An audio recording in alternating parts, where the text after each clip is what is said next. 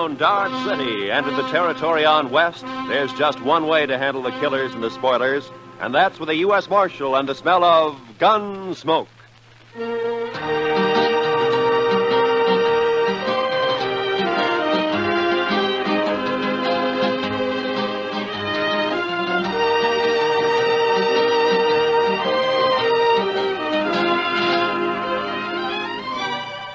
Gunsmoke, starring William Conrad.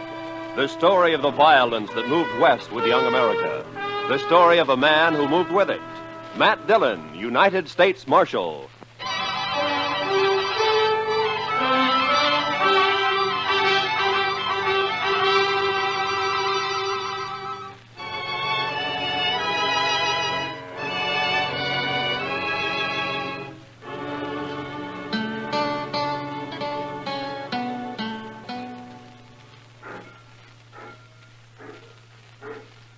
Mr. Dillon? Yeah, Chester.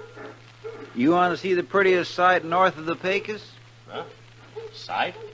Come over here to the window and look what's a-coming down the street. Not if it's anything besides trouble, it'll surprise me. She must have come in on the Santa Fe from the east. Wow. Say, I think she's coming here. Yeah, it looks that way. My, I should have shaved this morning. Or even yesterday morning. Now, what could a lady like that be doing in Dodge City? Say, maybe she's going to work in one of the saloons, Mr. Dillon. I hope not, Chester. Good morning, ma'am. How do you do? I'm looking for the United States Marshal. Well, I'm the, my name's Dillon, Matt Dillon. I'm Catherine Blair, Mr. Dillon. Oh, it's a pleasure, Miss Blair. May I introduce my deputy? This is Chester Proudfoot. How do you do? How do you do? I just got in on the train from Boston, Mr. Dillon. Oh? The station master said that you might be able to help me. Well, I'll be glad to. I'm looking for my brother, Martin Blair. Why, say, Mr. Dillon... Chester, will you punch up that fire? It seems a little chilly in here. Chilly? Yeah, sure. Right away, Mr. Dillon.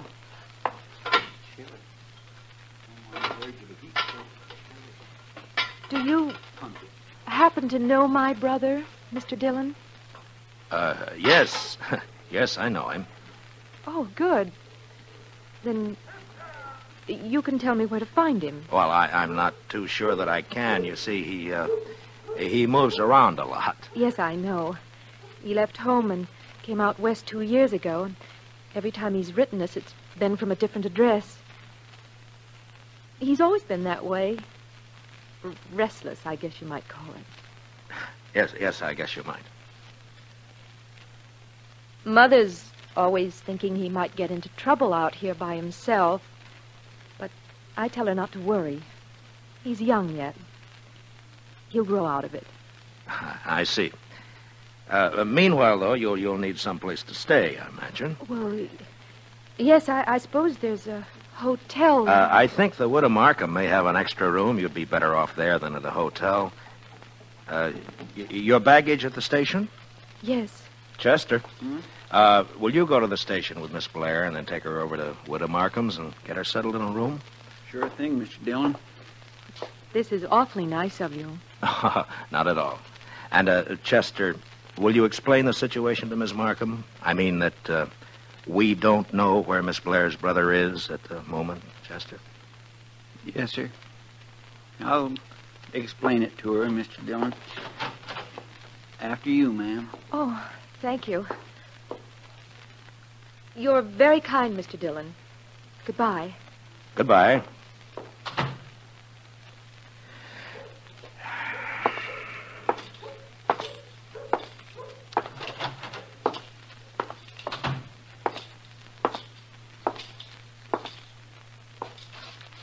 Jack?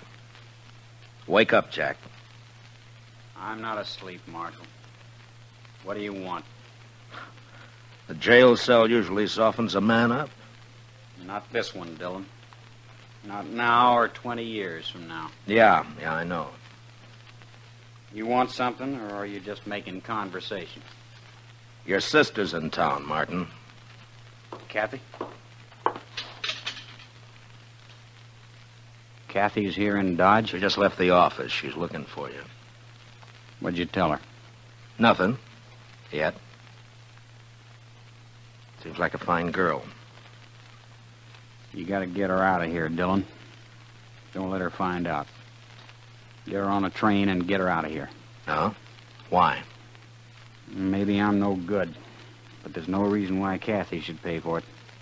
It's got nothing to do with me. Then you won't help. You won't keep her from finding out? I don't know if I can, Martin.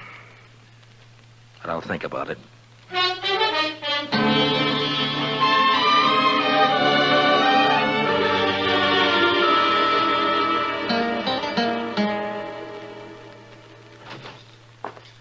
Oh, evening, Mr. Dillon. Hello, Chester. Anything come up? No, sir. It's been the quietest night in weeks. Yeah, no trail herds in town. I guess that's the reason. Miss Blair's all right, I suppose. Yeah, she's all right, Chester. Have you told her about her brother, Mr. Dillon? Well, I told her that he's out of town. We're trying to get word to him. The truth's bound to get to her somehow, sooner or later. Yeah, I know. Only reason it hasn't already is because everybody in town knows him as Boston Jack. Yes, but his real name will come out at the trial next week, though. Well, I've been trying to get her to leave before then, go back home, but she won't leave until she sees him. It's sure going to go hard with her when she finds out her brother's guilty of cattle rustling. And murder, and horse stealing. And this time we got a witness. Yes, sir. I don't rightly see how you can keep her from finding out, Mr. Dillon. Well, come on, Chester, let's have a talk with Martin.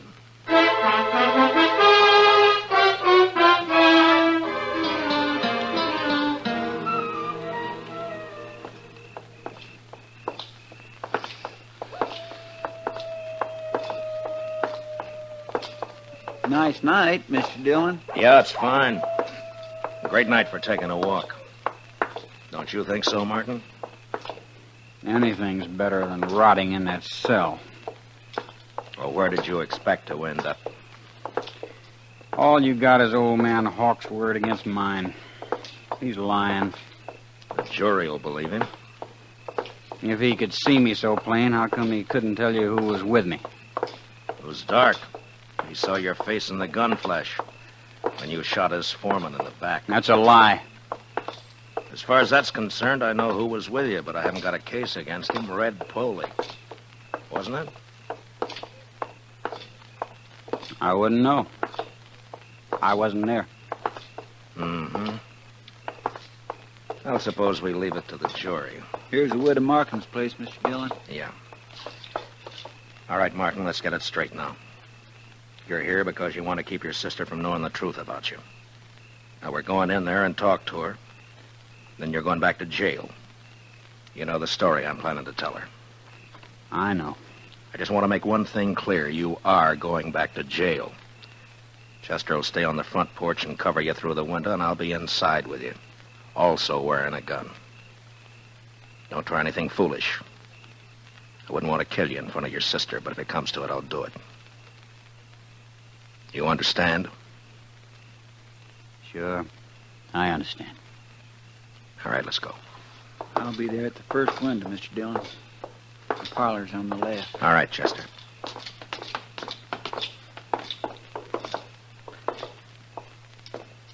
Heads up, Chester. Yes, sir.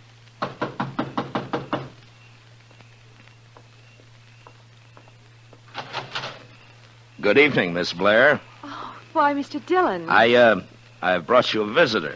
A visit. Martin. Hiya, Kathy. Oh, Martin. Oh, Martin. Here now. Take it easy.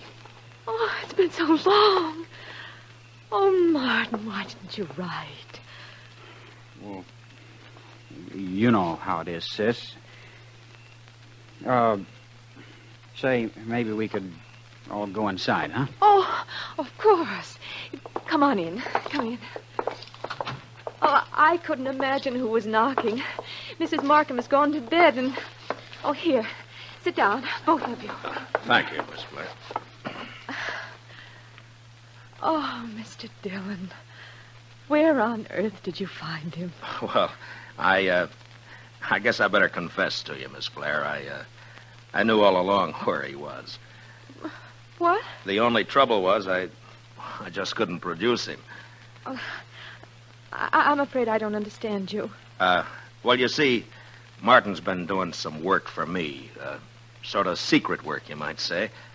We're trying to dig up evidence on a gang of cattle rustlers around. Oh, just wait till Mother hears about that. Oh, and she was so worried about you. Yeah. It's quite a job. It's pretty hard for your brother to get away from the gang without stirring up suspicion. In fact, he's only got about an hour this evening. Oh? But you will manage more time in the next day or so. I'm afraid not, sis. I may not be able to get away again for a month. A month? In fact, I've been thinking it over, and I think the best thing you can do is to take a train back home right away. But I just got here, Martin. It's no place for you, Kathy. He's right, Miss Blair. Dodge City's no town for a girl alone. But I came all this way to see Martin. It's like I told you, though, sis. It may be a month before I can manage to get away again. Tell you what. After this job's finished, maybe I can get back east for a week or so. Oh, Martin, if you only could. We'd all be so happy. Well, I can't guarantee it, but I'll sure try.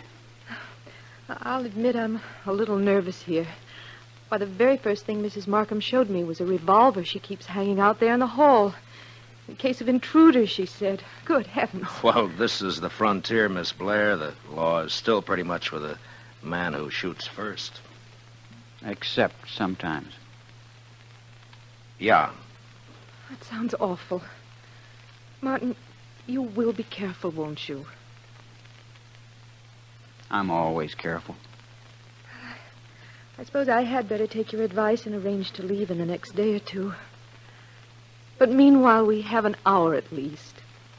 Tell me about yourself, Martin. Tell me everything you've been doing.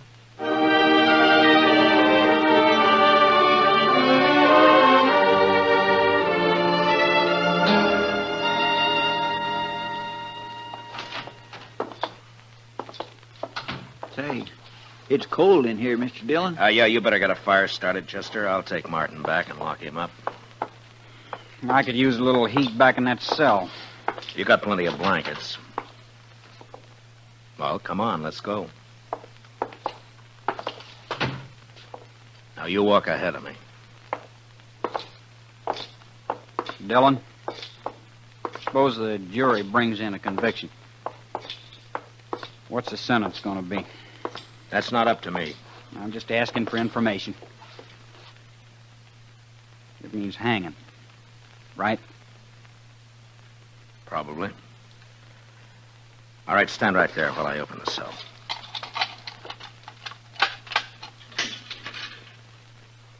I don't want much to hang, Marshal.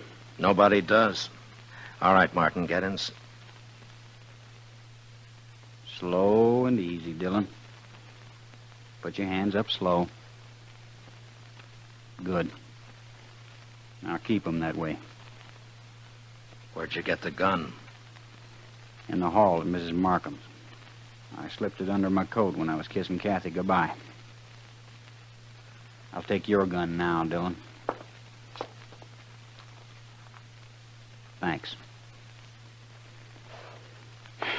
Feels good to be holding a pair of guns again. You won't be holding them long. Maybe. One thing, though. If you take me again, you'll have to take me dead. Any way you want it. In the cell, Dillon. Come on, move.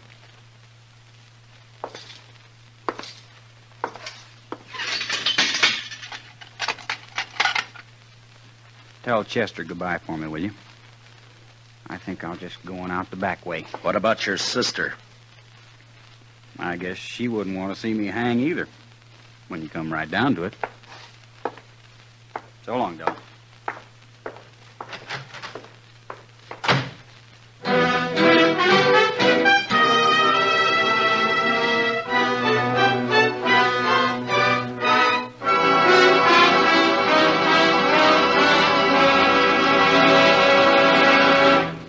We will return for the second act of Gunsmoke in just a moment. But first, if you've ever had delusions of grandeur or a particularly soul-satisfying daydream, you'll understand the predicament of My Little Margie tomorrow night on CBS Radio. Convinced that she's a princess, My Little Margie, played by Gail Storm, gives her father, he's Charles Farrell, a royal pain in the neck. It's another comedy episode of CBS Radio's new Sunday night laugh program, My Little Margie, tomorrow night on most of these same stations. Now for the second act of Gunsmoke.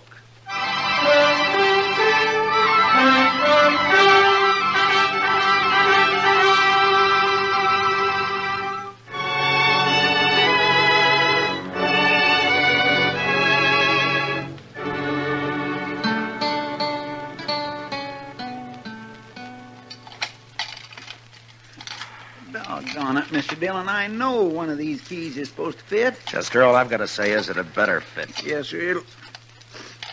Well, that's not it. It would be a fine how-to-do if we had to call in a blacksmith to get you out of your own jail. Chester. It'd be sort of like the time... Never mind, Chester. Just get the door open. Yes, sir. Oh, I know how you feel, all right, Mr. Well, I declare. There you are, Mr. Dillon. Come on. I'll get the other gun out of the office safe. Fine thanks you get for trying to help people. A man gets careless and then he winds up in a jam like this. Here, let's see now. Right, 27. Left, 69. Right. It's sure going to be hard to explain why you took Martin out of jail, Mr. Dillon. Yeah, I know. If he gets clean away, we're going to look pretty foolish. He's not going to get away, Chester. Yes, sir. 10-1, Martin will try to team up with his sidekick Polly before he heads out of town. Let's try the saloons first and see if we can pick up his trail. Yes, Mr. Dillon. Martin said we'd never bring him in alive, so don't take any chances.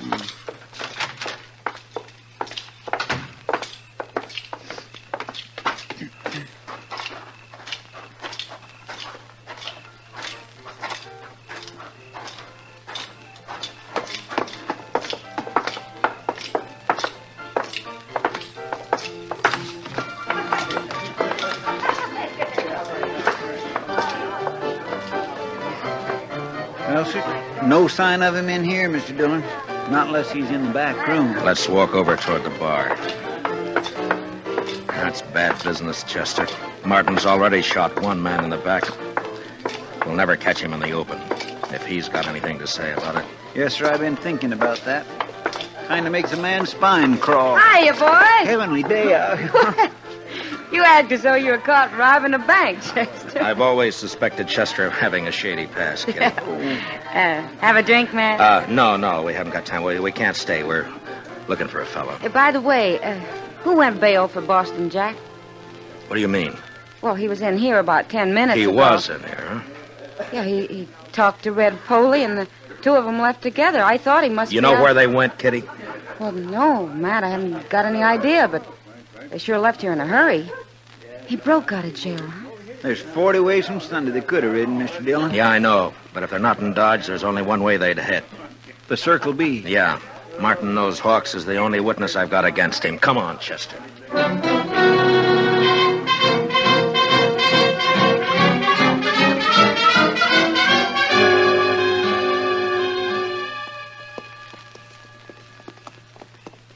Ranch looks quiet. Yeah.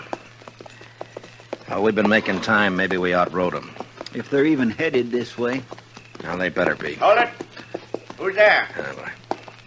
Somebody standing there at the side of the house. Yeah, I see. It's the marshal, Matt Dillon. Is that you, Ezra? That's right. Come on up, Matt.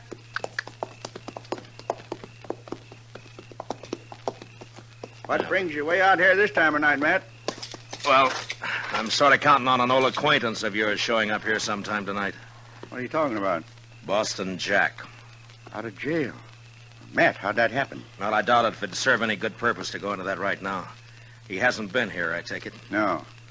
Matt, he's a mad dog. Ought to be shot long time ago. I'd kill him on sight. Well, I came out here to make sure he doesn't kill you. Chester, put our horses in the barn. Get them out of sight, huh? All right, Mr. Dillon. And, you may as well stay there, Chester, and cover the yard. Yes, sir. Well, what about us, Matt? What are we going to do? Go inside the house and put the lights out and wait. That's all, just wait.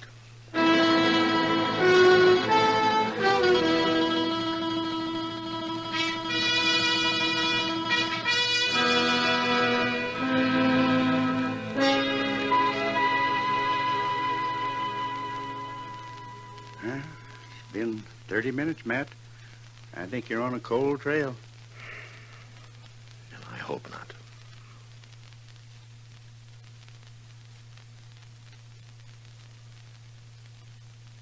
Yeah, you've had enough time to get here. Maybe not enough courage, though. They figure the odds are 2-1 in their favor. Shouldn't take much courage. People who've never killed anybody don't understand. The killer's worst enemy is his own nerve.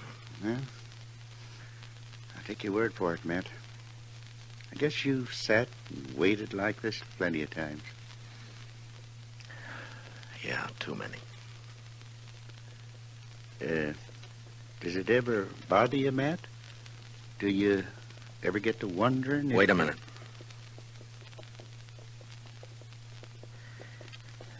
Well, there they are, Ezra. Where, Matt? Over there by the corral. You see? They're walking the horses into the yard. Slow and quiet. Yeah. Yeah, I see him. What are you going to do, Matt? Go out and call them. Oh, they'll fire from the dark without no warning. Yeah, I know. They're getting off their horses. Gonna walk up here, I guess. All right, Ezra. Stay in the house and keep out of this. Chester and I can handle them. Well, Matt, good luck. Thanks.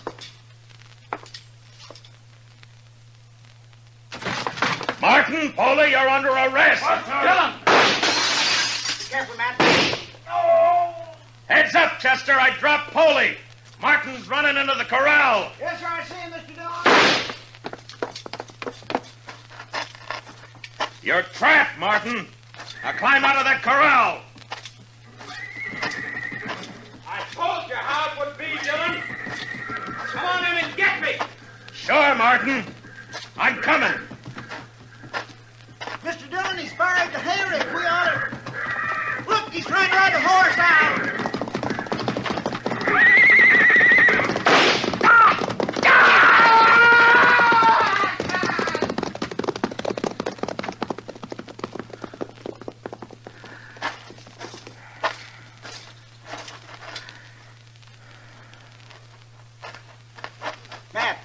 Matt, are you all right? Yeah. Yeah, I'm all right. Is he... You didn't shoot him, eh? No. He fell off right in front of the stampede. They went right over him.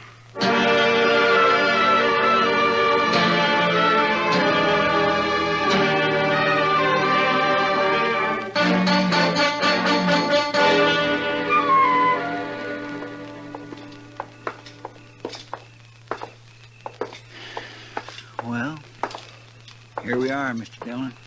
Yeah. Wait here for me, Chester. I'll go in and tell her. All right, sir. I hope she believes me. Don't worry, Mr. Dillon. She will. I'll be out in a couple of minutes.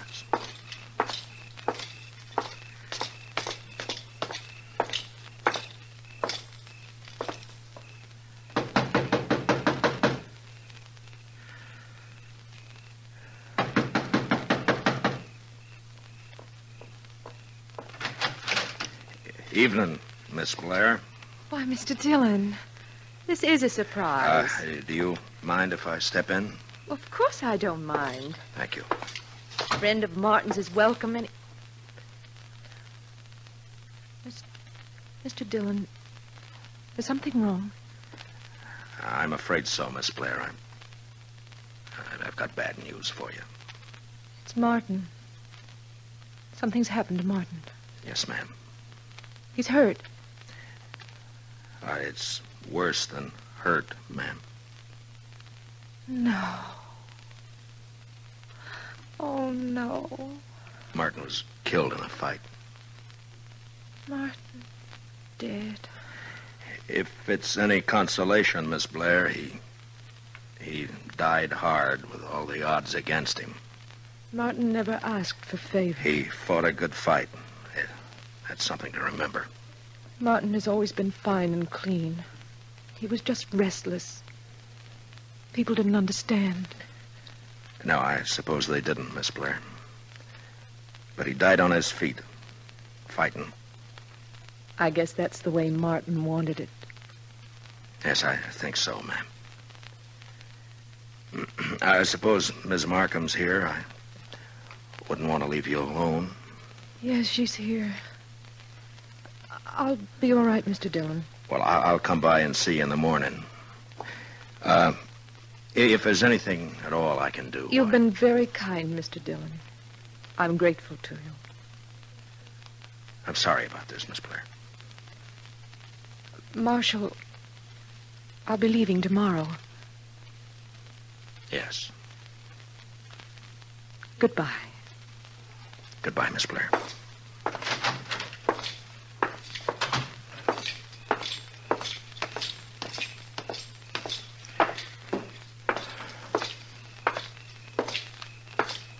You all right, Mr. Dillon? I think so, Chester. Did she believe what you told her? What I told her was true. Well, there's no harm in letting her think the best of it. Martin paid his debt. No reason his sister should suffer. That's right, Mr. Dillon. Chester, if I remember correctly, Kitty offered us a drink earlier this evening. That's right. Well, let's go.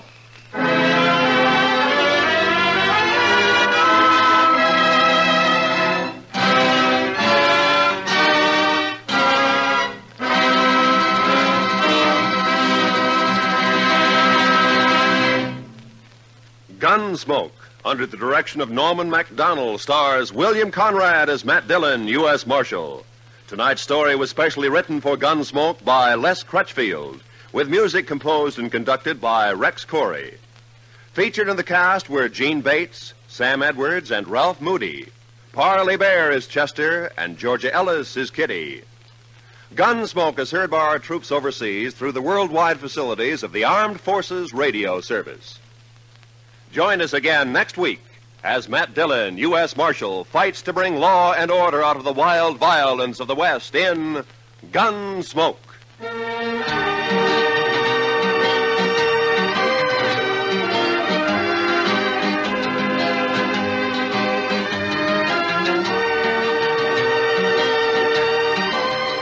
Eve Arden plays the wisecracking English teacher Connie Brooks of Madison High Sunday nights on CBS Radio. And when our Miss Brooks calls the roll on comedy, there's laughter enough for all takers. Sunday nights on most of these same stations, join Eve Arden as our Miss Brooks for high-class classroom comedy. This is Roy Rowan speaking. America now listens to 105 million radio sets and listens most to the CBS Radio Network.